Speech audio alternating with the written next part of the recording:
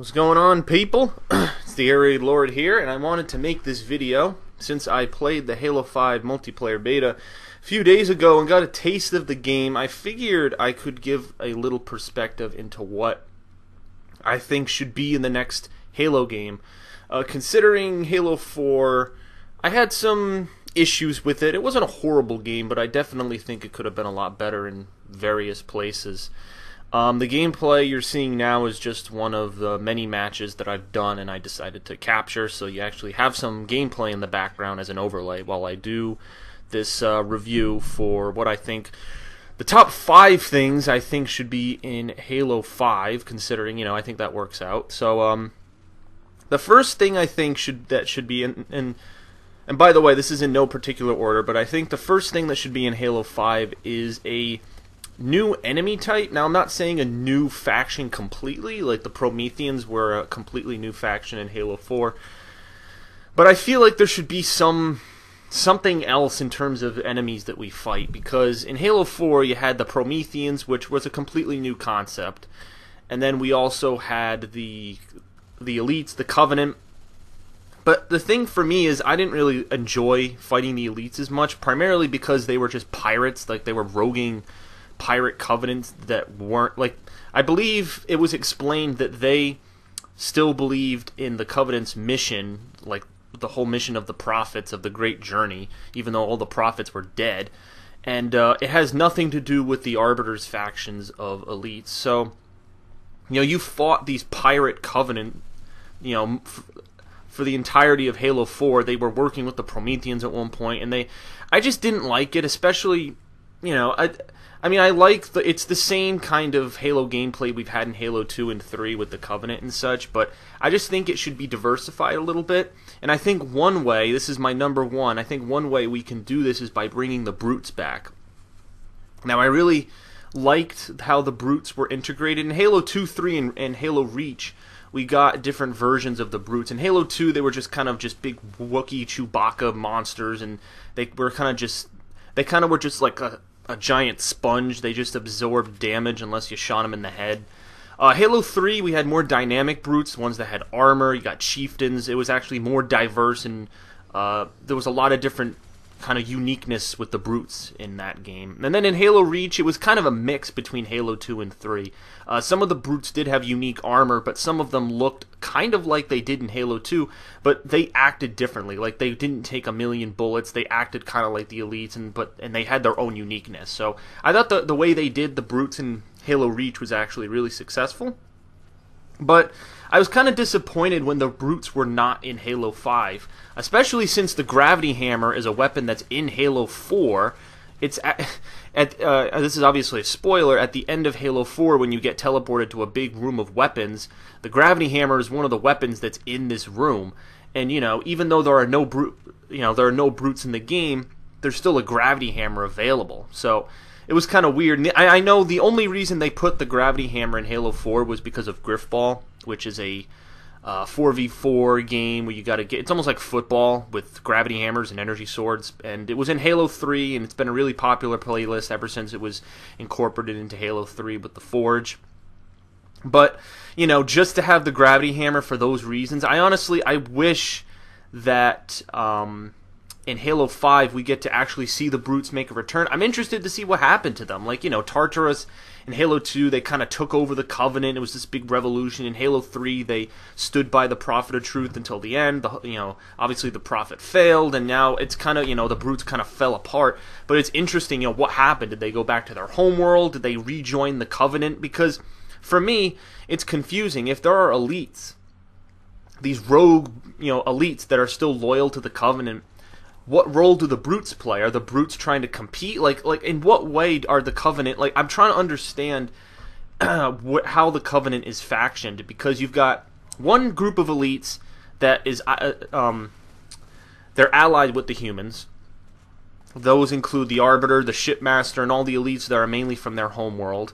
And then you have the other group of elites who are rogue, who still support the Covenant, they're separatists, and they don't support the Arbiter, and they left. And they basically joined up with rogue grunts and jackals and hunters and other factions of the Covenant, and they joined and kind of made like a new Covenant within that regard. That was the whole concept behind the Covenant you fought in Halo 4.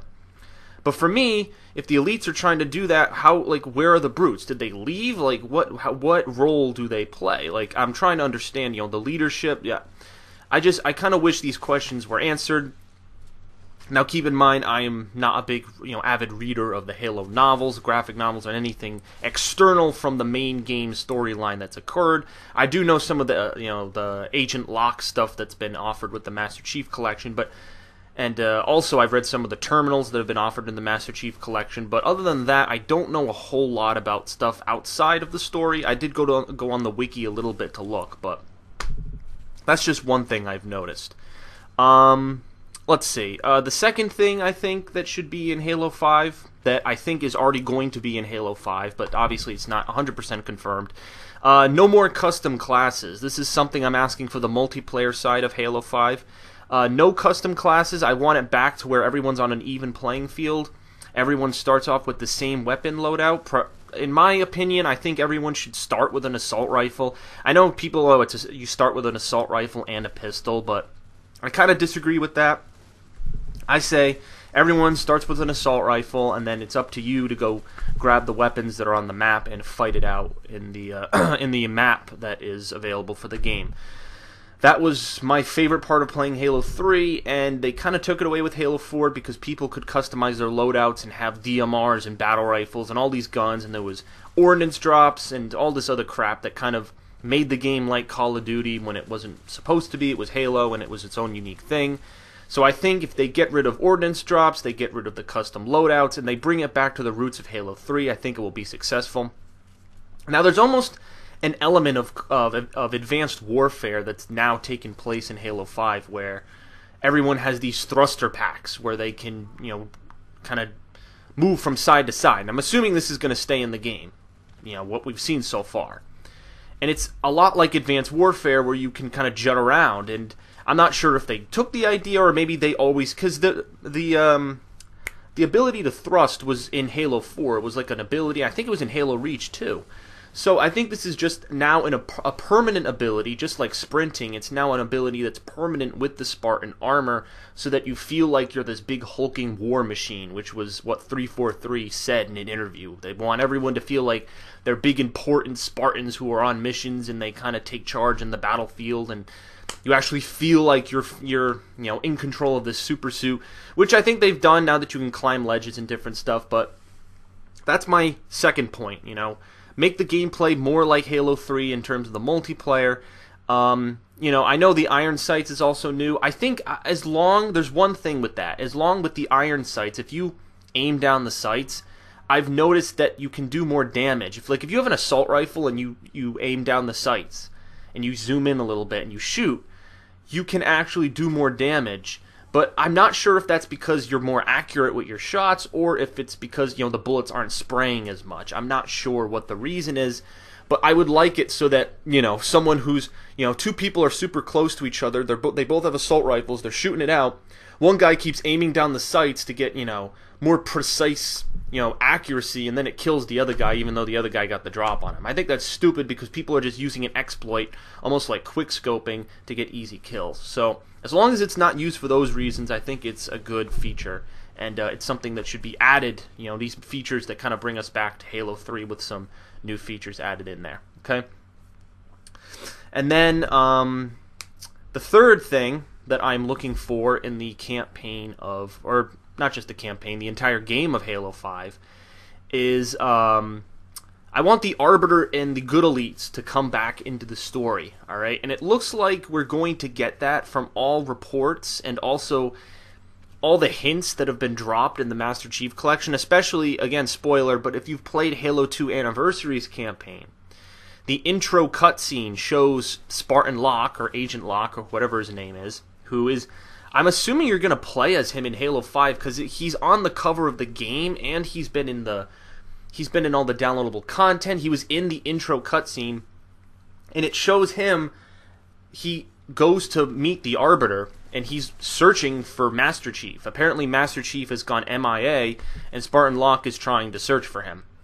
And, basically Arbiter is telling him the backstory of how he met the Master Chief, and then that goes into the story of Halo 2, and that whole thing plays out. So it's basically like, kind of like the, I know there's a term, like the prologue, or like it's this kind of almost like, what is the term? In media res, I know it's like in the middle of the action, which is like a term for storytelling. So it seems like from all reports, we might be getting a focus on the Arbiter and the Elites, because I want to see what happened to them. They weren't in Halo 4 at all. You know, Halo 4, the focus was Master Chief awakening, you know, finding the return of the Didact and these Promethean things that are trying to get, you know, the Forerunner ascendancy to come back and stuff. But in reality, there really were no Forerunners other than the Didact, because he just corrupted the humans and turned them into Prometheans, and then, you know, he himself is trying to bring about his own reign. So it wasn't really a Didact uprising per se. I think they're dead mostly. That was the whole story about how the Halo rings fired and it killed all sentient life, and I don't think the Forerunners are around, but apparently, you know, he was like in some sleep mode or whatever the fuck it was. So, you know, even, you know, there were some elements of the story that were just kind of, you know, kind of frustrating. And I'll get into my next point, which is the next thing the fourth thing I want from Halo 5's campaign, which is a story that is similar to Halo 2's. Now, when I say that, I'm not saying I want a story where it, you know, where we basically have, you know, a lot of drawn out stuff, and I'm not looking for something that copies Halo 2. That's not what I'm saying. What I'm saying is I want a story where we have the story where we got to see two stories. We got to see the Master Chief, we got to see the Arbiter, we got to play as two characters. Their stories came together in a logical way. Everything kind of warped together. There were 15 campaign missions in the game as opposed to only 10 in Halo 4 and 11 in Halo 3. Halo 2 has the most campaign missions out of any Halo game, which is, you know, fun fact. You know, just looking at the menu in the Master Chief Collection, that proves it. Okay? I don't know about ODST and Reach, but in terms of the Master Chief Collection, Halo 2 beats it. And, it beats all those games in terms of campaign levels. Okay?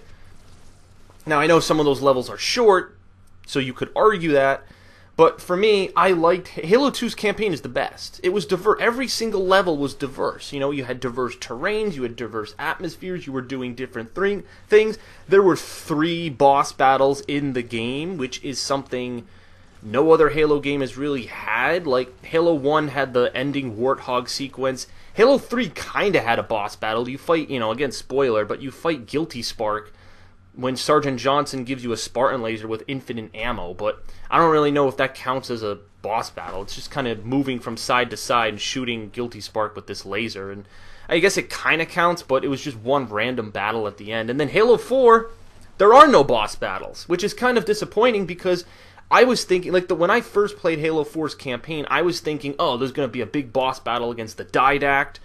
This guy has, you know, superpowers, and he's you know, he's got all these Forerunner abilities, and I'm going to go in there and frickin' be Master Chief and kill this guy. And no, there was no battle against the Didact. There was just a QuickTime sequence where you stick a grenade in his chest, and then that's it. Game over. And then Cortana becomes Super Saiyan and jumps all over him and binds him to the light bridge so that you can get up and kill him. It's just... I just thought there were so many elements of Halo 4's story that were just silly. Like, it was just so stupid. Like, you know, and especially just some of the plot points. Like, that guy, the captain of the Infinity ship, was just being a douchebag just for no reason. Just, like, he was just randomly being a douchebag, pissing off the Master Chief and wanting to get, you know, take Cortana because he was like, he's just a control freak, and because Master Chief wanted to do something that he didn't exactly believe in, he was flipping out like a fucking pansy. So, you know, I thought there were just some stupid story elements to Halo 4, and I want Halo 5 to get back to the great storytelling of Halo 2, where we had 2 great stories. It was all about the Halo rings. It was all about how the Halo rings operate, because the Covenant wanted to use them so they could become gods for their religion. They believed in them in a religious way. And then the humans were basically trying to fight off the Covenant and also discover what these rings were really meant to do And then in the end, a certain group of the Covenant, the elites and the Arbiter, find out the true meaning of the rings, and then there's a whole civil war within the Covenant. And so just a lot happened. It was a very story-focused game, and I really enjoyed it more than any other Halo campaign. So if Halo 5 can have a story like that, I would be all for it, and I'm not sure if we can have some way of, the Master Chief going on this kind of hunt by himself. I don't know how that's going to come into play I don't know who we're going to play as. Are we going to play as, obviously we're going to play as Master Chief, that's a given, but are we going to play as Agent Locke, this Spartan that's searching for him? Are we going to possibly play as the Arbiter again? Like, even if we don't play as the Arbiter, I would still like to see him in the game. Okay, so that's the fourth plot point, or the fourth thing for that would make Halo 5 better. And then the last thing that I want from Halo 5, the fifth thing, is I want dedication. And what I mean by that is I want people, when this game comes out, which I'm assuming it's going to come out next year at this time, November, December of 2015, I would like some dedicated servers. And I would like people actually on the clock working with this game, not what happened with the Master Chief Collection. We had incredible problems from day one. The matchmaking was almost unplayable, and now 2 months later, still 2 months later, after all these issues, there are still campaign and matchmaking issues in the Master Chief Collection. They're not as bad as they were at launch. There's been patches to update it. But there are still issues, and it's now January, and this stuff is still not being addressed. I don't want that to happen with Halo 5. If they're going to make a new effort for the multiplayer, and they're going to do something new and interesting with the campaign, this is the first Halo game that is being made for the Xbox One. Let's also keep that in mind. Halo 4 was on the last-gen console, so now Halo 5 is the first Halo game to take part on the next-gen console, so let's also keep that in mind. Knowing all of this, I would like there to be some dedication. I want the servers to be, operational day one, and I would like the game not to fall apart in every way. I don't want bugs and glitches. I know some games will always have those problems, but the amount of problems in the Master Chief Collection was absolutely ridiculous, okay? And I don't want that happening in Halo 5, okay? So those are the things. Those are the things that I want from Halo 5, some new campaign elements, diversify the multiplayer, but don't make it like Call of Duty, because that was what a lot of people hated, and it seems like 343 heard those cries, and it looks like they're going to be refining them a bit. But, so yeah, those are my 5 points for Halo 5. I'll see you guys next time. Thank you for watching, and peace.